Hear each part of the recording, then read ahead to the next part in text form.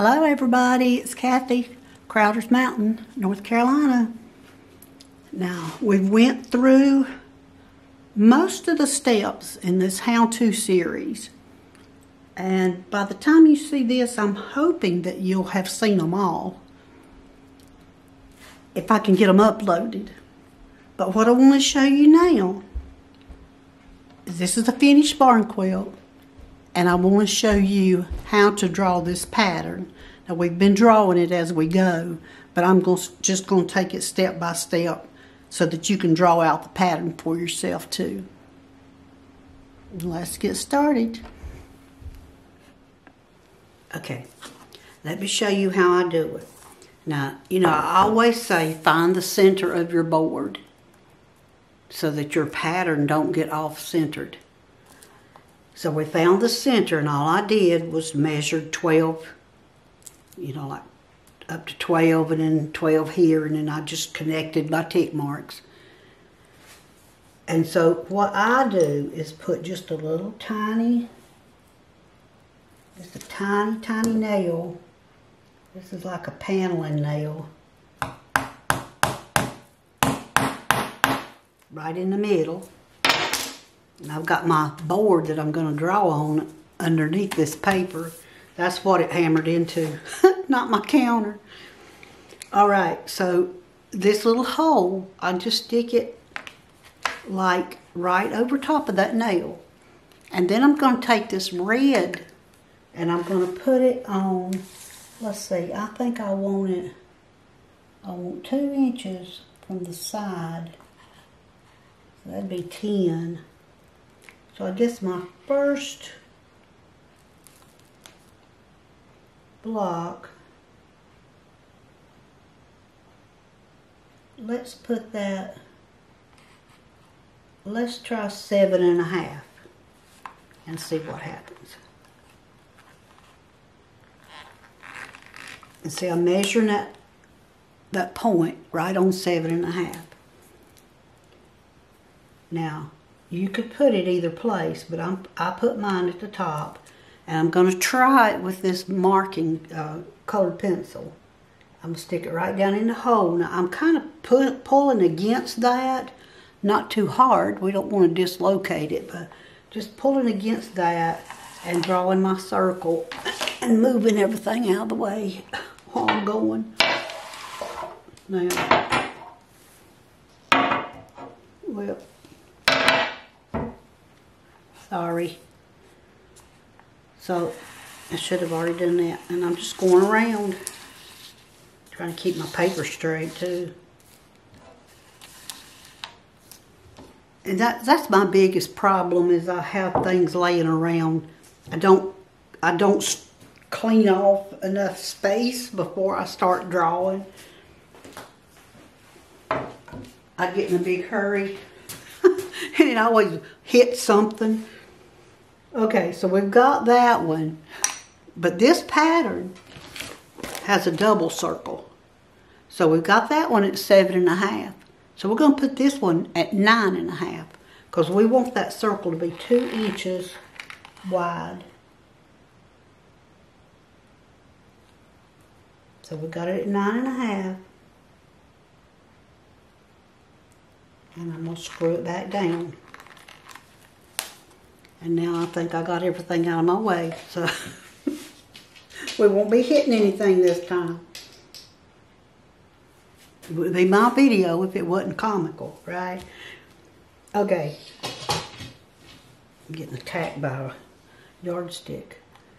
Okay, so we got, I'm going to pull against it again, not hard, but we're just sticking our pencil in that little hole and going all the way around. So you won't have to worry about your paper, yours bulking up on you like this paper's doing. And I won't have to once I draw it on my board. But you see that? Now if I had some great big bowls or something like that, I could have done it with that. And I hope you can see that. But that's how you do it. And this is called a bullseye demonstration compass, if you like it. It was not that much, and I've had it for a couple of years, And it works fine. So there you go. There's our circle. Okay, I wanted to show you this because this would be the most complicated part of drawing this peace sign. We've got the circles on, right? Well, now I took this arc, and I'm sorry, I don't know how to tell you to do it without that. But I took the arc, I laid it in the middle, and then I went every 2 inches and made a mark all the way around. All the way around the arc. And I've got those marks, I hope you can see them, but they're every 2 inches here, all the way around. And I'm going to do that, maybe they'll show up a little bit better.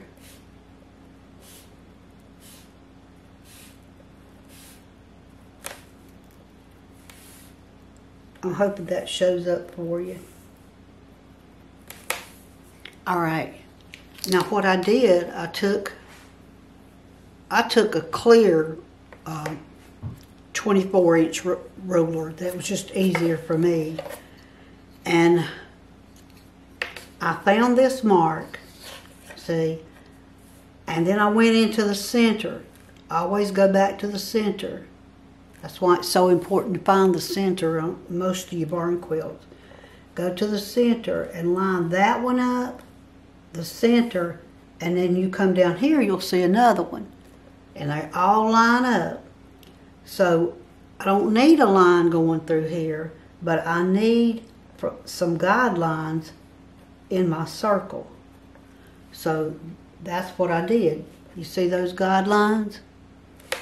And when I had a couple of them drawn, now I've got some drawn here, and I'm going to see if I can bring you in where you can see that. So I got my guidelines here, and all I have to do is right in the end, right at the very end of that dotted line, and the very top of the next dotted line, I'm going to draw a solid line, and I'm going to the bottom of this one and the top of that one, and get right in there and draw a solid line. So that, I'll do it again, because I have another one already drawn here, and I'm just going to make an X.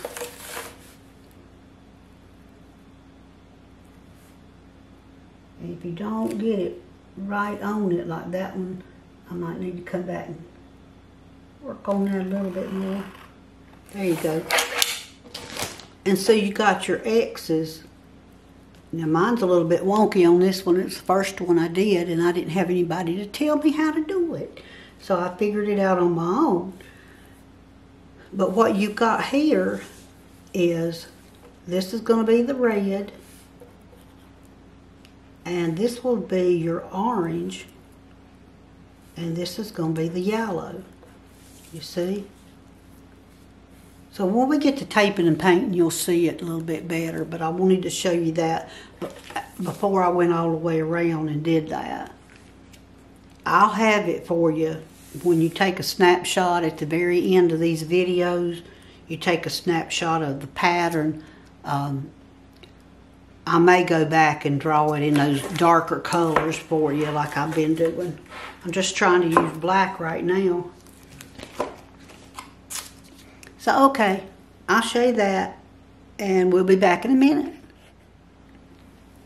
So just in case you didn't catch it, I'm doing it one more time for you. I got the dots. I'm crossing. I'm finding that one. I'm finding my center. And once I find this one and the center, you can just look down, and there the other one is. And so I'm just making sure I got that lined up, and I'm making guide marks, my dotted lines on both ends. See that? Now I think I've got The one thing you have to remember on the sides here, your guidelines to find your middle is a part of the same line right here is your guideline for that mark. So we're just going to go around and connect them now. And remember, we just have to find the top.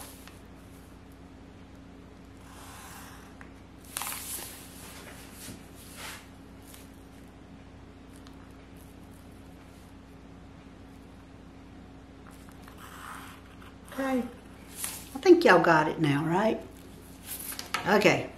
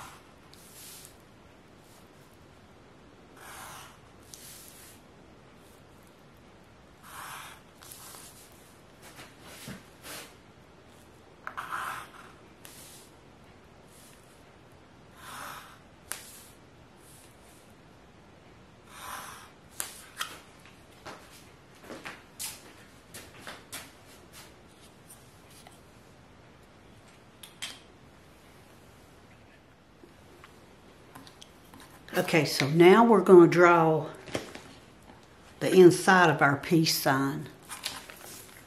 Now, I wanted it to be 2 inches. Well, guess what? When I drew my tick marks all the way around here, then I looked down here at the bottom, and they're exactly 2 inches apart right here. So that's how wide I want it to be. Well, I go up here, and that's 2 inches.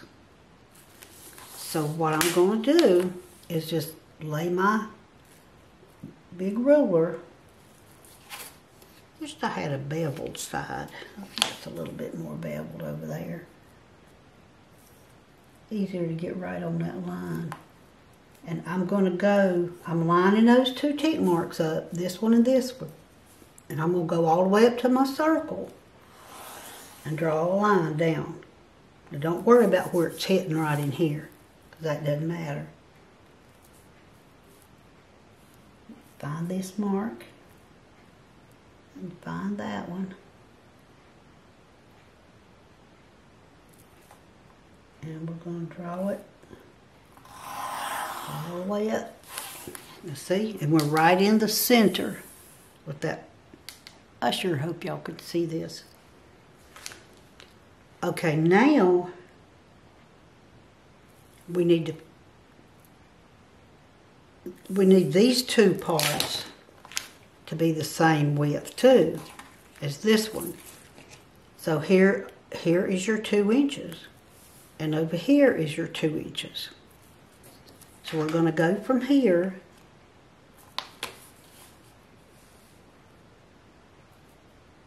we're going to go right in the middle now, but on this corner, and draw a line. Line it up with that tick mark.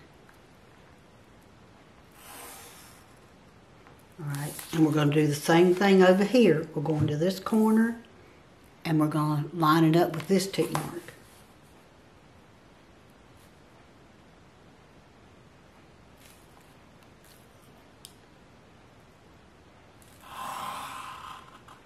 Alright, now we have to line it up with this tick mark and up here.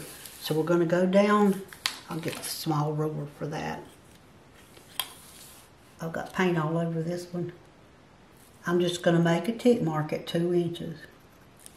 And I'm going to go over here. And I'm making a tick mark at 2 inches. So now I have something to line this one up with. See, if I line it up just straight,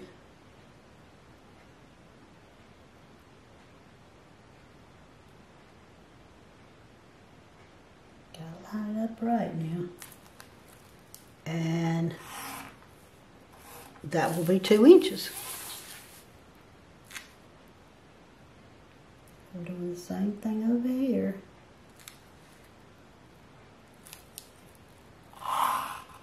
There you go. Now we got our peace sign here. Now we're going to make 1, 2, 3. We're going to make 3 diamond shapes in here. Okay, so here's what you do. This is 15 1/4.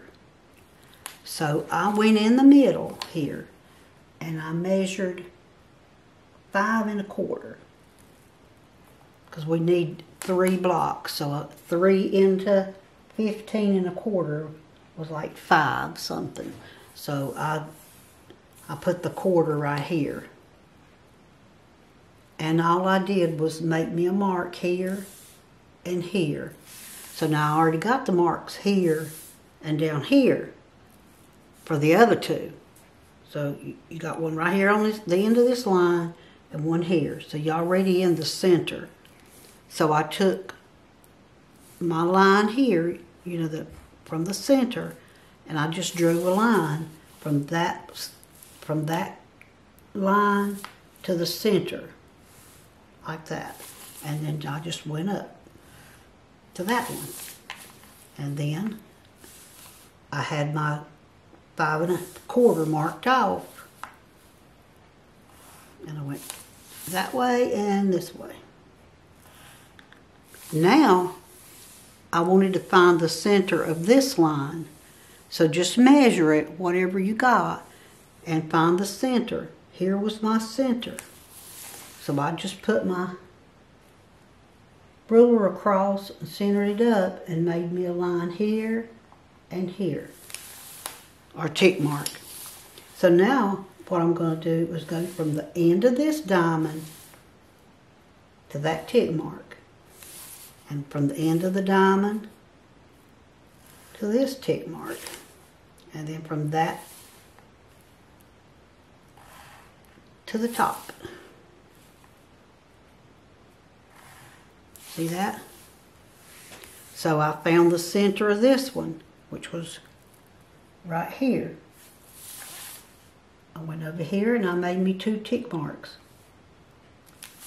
And I'm going to draw from the top of that diamond to that tick mark. And it's going to line up.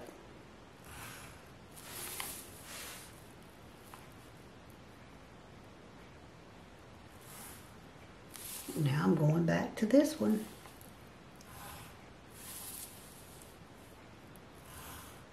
So we've got our diamonds drawn.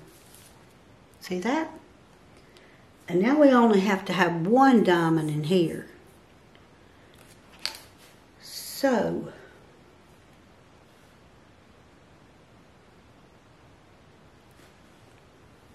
let's find the center of this.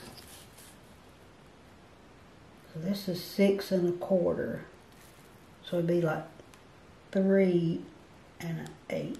So we know where the center is there. I'm going to put a tick mark here and one here. I'm going to do the same thing over here. It's 3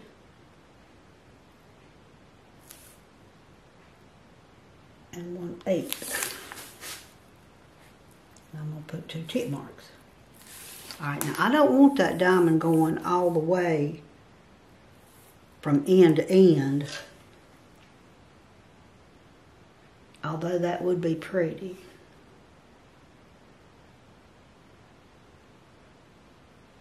Maybe that's what we do want. Let's do that. Let's do that. I think that'd look better. So we're just going to go up here. We're going to find the middle, the center of that would be on 1. This is 2 inches, so it's going to be on 1. Now this one's 2 inches. It's got a little curve in it, but that's all right. Just go down there and find a little tick mark at 1. Again, this one's got a little curve in it, but it's okay. Just find 1. Okay? Alright, now we're going to go from this tick mark to here. I think I'll use that little one. I know it's got paint on it, but I think you can see better.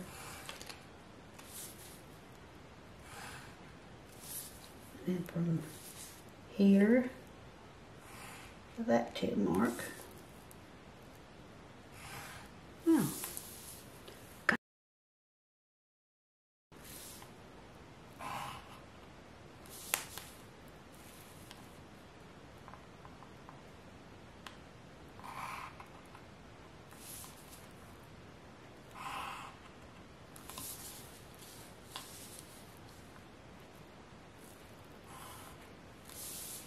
See there? We got it. Now that's all they are to drawing that. Except for our border. And we're going to have a 2-inch border. So we're just going to draw a box around there.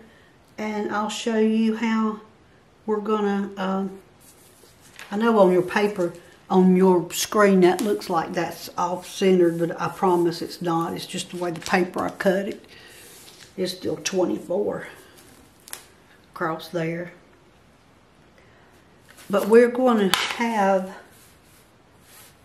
a 2-inch block over here. Well, we may have 1.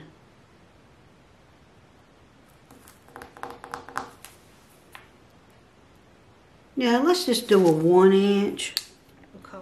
Okay, I said I was not going to do this, but I did it anyway because I just felt like when I was taping and drawing the pattern, I just didn't know how good these lines were showing up. So I went over the lines again. So when you take your screenshot here, let me make sure it's up high enough where you could get the whole thing. And you could take your screenshot and save it to your phone or iPad, whatever you're using. You can see the lines better now. I didn't go over the circles again. But let me show you what I did with the border. Now you can design that border any way you want to. But of course you've already seen how I did it. So what I did, I put my ruler here, and I measured off 4, so 2 on each side. I went to the center, and I measured 2 here and 2 over here. So I had a 4-inch block here, and then these 2 blocks are 4 inches. And I've done the same thing all the way around. And so the rest of them, I got the yellow and the 2 orange. So the red went all the way around the corner here. All the way around the corner. And you've probably been seeing that little nick right there. I guess the saw got it at the factory. So I'll be keeping this one because I wouldn't dare give or sell this one. But anyway, here is your pattern again. And I just put red and orange and yellow and yellow. The colors are, so I'll have that on here for you. And I'll try to put it in the description too. This is new black. And don't it look like chalkboard? Now, I've not sealed this yet, but don't that look like chalkboard? It's not as glossy as the limousine black, but I kind of like that look. This one is Precious Sapphire. The brighter blue is Deep Space Blue. The light is Cameo Blue. This one, dark green, is Vegas Green. This is Bold Avocado. My red is Heirloom Red. The yellow is Chickadee Yellow. And my orange is Autumn Blaze. And I just incorporated those same colors in my border. So anyway, I hope you had a good time with this. Now, one of the how-to videos, you know, this is the one that we're using for our how-to series. So in one of the how-to videos, you'll see me painting it. But I just wanted to draw the pattern for y'all, like I do all the other videos, just the barn quilt, the pattern and the quilt, and didn't get into a whole lot of detail with painting and taping and that sort of thing. But that's where the how-to series will come into play. If you want to make this one, you can just go to those how-to videos and see exactly how I did every step of the way. All right. Have fun. I hope you make you one. And remember, you can make the circle smaller and have 2-inch blocks if you want to. Like this one that I did. That's 2 inches. I just made my circle smaller. See y'all all in the next video.